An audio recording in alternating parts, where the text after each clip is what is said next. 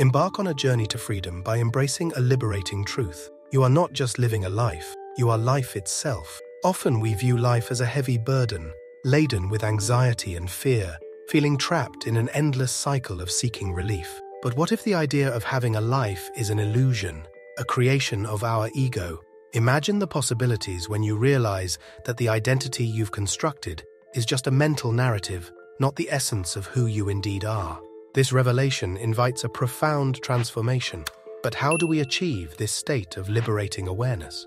In exploring the profound concept of freeing oneself by realizing a simple truth, it's essential to delve into the nature of life and our perception of it. Often we perceive life as a series of responsibilities and burdens. This perception can lead to a feeling of being weighed down and longing to escape life's complexities and challenges. However, this sense of burden comes from a fundamental misunderstanding of what life truly is. The first step in this journey of self-liberation is understanding the illusion of the ego. The ego is a mental construct, a collection of thoughts, memories, and experiences that create the illusion of a distinct self. It gives us the impression that we are isolated individuals navigating a world separated from ourselves. This sense of separation can be the root of much suffering and anxiety. However, the truth is far more liberating. We are, in fact, not separate entities, but part of a more extensive, interconnected web of existence.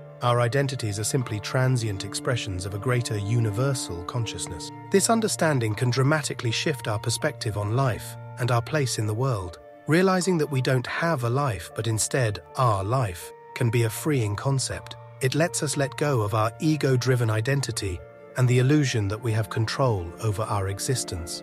This doesn't mean becoming passive or disengaged from the world. Instead, it's about acting from a place of awareness and mindfulness, free from the burdens of ego. Practically, this realization lets us release our fixation on outcomes, anticipations, and anxieties. We can focus more on the present moment, cultivating a sense of mindfulness that transcends our identity. This shift in focus allows us to connect with the universal consciousness that underpins all existence, fostering a sense of unity with the world around us. Moreover, this understanding that you don't have a life means that you can surrender to the natural flow of life, trusting that everything happens as it should.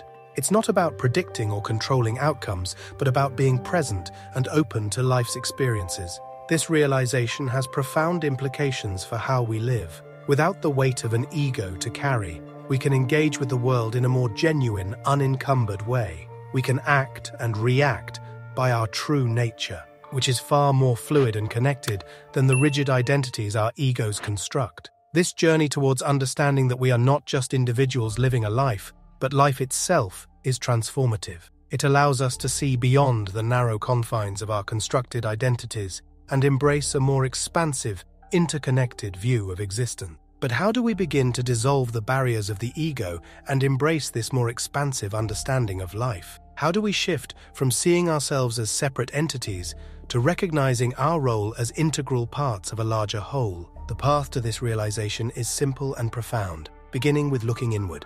Embarking on this transformative journey begins with introspection, a deep dive into the essence of our being. To dissolve the barriers of the ego and embrace a broader understanding of life, we start by questioning our ingrained beliefs and perceptions. This inquiry is not just intellectual, it's experiential, a process of peeling back layers of conditioned thought to reveal a more fundamental truth. One practical approach is through meditation and mindfulness practices. These practices help us observe our thoughts and emotions without attachment, recognizing them as transient phenomena rather than defining aspects of our identity.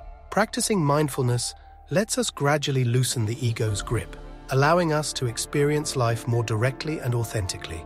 Another critical aspect is embracing the concept of impermanence, acknowledging that everything in life, our thoughts, emotions, experiences, and even our physical selves, is constantly changing, helps us detach from the idea of a fixed, separate self. This understanding fosters a deeper connection with the flow of life, where change is the only constant. Practicing compassion and empathy is also crucial. By cultivating a sense of compassion for ourselves and others, we break down the barriers of the ego that make us feel separate and isolated. Empathy allows us to experience life from the perspective of others, further dissolving the illusion of separation. Gratitude plays a significant role in this journey. By focusing on appreciation for the present moment and its myriad experiences, we shift our attention away from the ego's preoccupations with the past and future. This shift fosters a deeper engagement with life as it unfolds, enhancing our sense of connection and belonging. Engaging in activities that transcend the self, such as art, music, or service to others, can facilitate this shift. These activities provide opportunities to experience flow states, moments where the self recedes into the background and we become fully immersed in the activity. Such experiences can offer glimpses into a state of being that transcends the ego. It's important to remember that this journey is not about eliminating the ego. The ego has its role in helping us navigate the practical aspects of life. Instead, the goal is to understand its place within a broader context and not let it dominate our perspective. By incorporating these practices into our lives, we gradually shift our perspective from seeing ourselves as isolated entities to recognizing our interconnectedness with all of existence. We start to experience life not as something happening to us, but as something we are a part of, a dynamic, ever-changing flow of energy and consciousness. But what does it mean to live in this place of interconnectedness? How does this shift in perspective influence our daily lives, relationships, and sense of purpose? Living from a place of interconnectedness dramatically reshapes our approach to life, relationships, and purpose. When we embrace our interconnected nature, we start to view our actions and their impact through a lens of collective well-being rather than individual gain. This shift leads to a more harmonious, fulfilling way of life. This perspective encourages us to act with greater awareness and consideration in our daily lives. We make choices that are both good for us and beneficial for others and the environment. This could mean adopting sustainable habits, being more compassionate in our interactions, or being present in each moment. We begin to appreciate the small wonders of life, finding joy in nature's beauty, the warmth of human connections, and the simple act of being alive. Our relationships transform as we start valuing empathy and understanding over ego-driven conflicts. We listen more, speak less, and try to understand others' perspectives.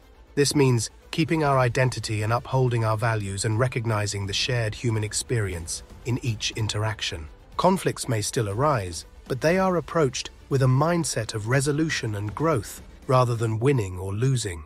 A sense of interconnectedness often leads to re-evaluating our life's purpose. We may find fulfillment in contributing to the greater good through our career choices, volunteer work, or creative endeavors. Our actions align with a more profound sense of meaning, driven by the desire to enhance collective well-being rather than solely pursuing personal success. This shift can lead to societal changes on a larger scale. Individuals acting from a place of interconnectedness foster a more compassionate, understanding, and cooperative society. This can influence everything from business practices and political policies to educational systems and community initiatives. Embracing interconnectedness doesn't mean life becomes free of challenges. However, our approach to these challenges changes. We see them as opportunities for growth and learning, both personally and collectively. We understand that our struggles are part of a larger tapestry, and by overcoming them, we contribute to the collective resilience. This journey also deepens our mindfulness practice. We become more attuned to the present moment, appreciating the here and now, and less preoccupied with past regrets or future anxieties. This presence brings peace and contentment as we realize that true happiness is found in the journey, not just the destination. In conclusion, realizing the simple truth that we are part of a greater whole can be incredibly liberating and transformative. It shifts our perspective from isolation to unity, bringing more depth and meaning to our lives. As we conclude this exploration, we invite you to reflect on your journey and how this understanding resonates with you. How do you see yourself in the tapestry of life? Share your thoughts and experiences in the comments below. And if you found value in this video, please like, subscribe, and share it with others. Don't forget to turn on notifications to stay updated with our latest content. Thank you for joining us on this journey of discovery and interconnectedness.